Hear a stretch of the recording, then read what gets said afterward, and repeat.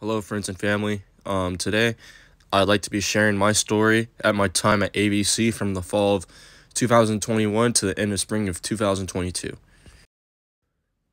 When I moved to Lancaster to become a college baseball player at AVC, I was recruited by the previous coaching staff before they got fired the first week of me moving in.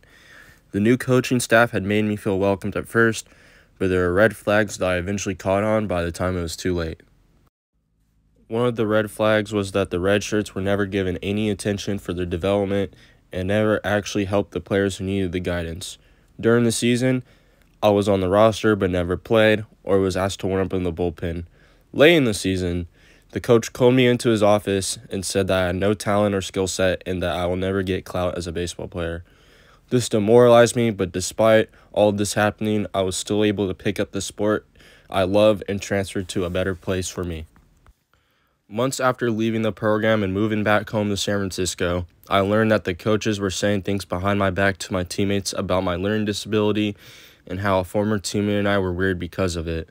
This experience has taught me that coaches and administrators should prioritize the well-being and growth of their athletes above all else. It's important to remember that sports have a potential to bring people together and to teach valuable life skills and provide an outlet for physical activity and stress relief. However, this positive potential can only be realized if there's a culture of respect and inclusivity. And on my best recommendation, I urge anyone who is considering playing sports at a college or university to do their research, talk to current and former athletes of the program, and make an informed decision before committing to a sports program. My experience at AVC has reminded me that coaches and administrators should always strive to create a positive and supportive environment for their athletes.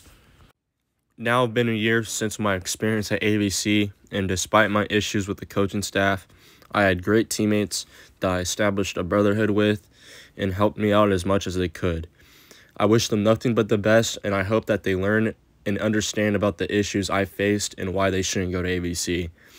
I have nothing but respect for them, and I wish it never had to be this way.